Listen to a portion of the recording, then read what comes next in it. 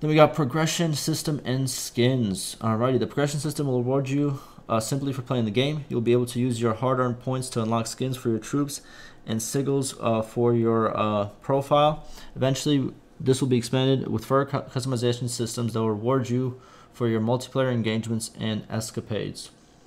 Cool. Cool. Like I said, I'm okay with it. I know people are going to say like, oh, well, there's people who can buy points. So if it's all cosmetic, it doesn't really matter. I think it's fine.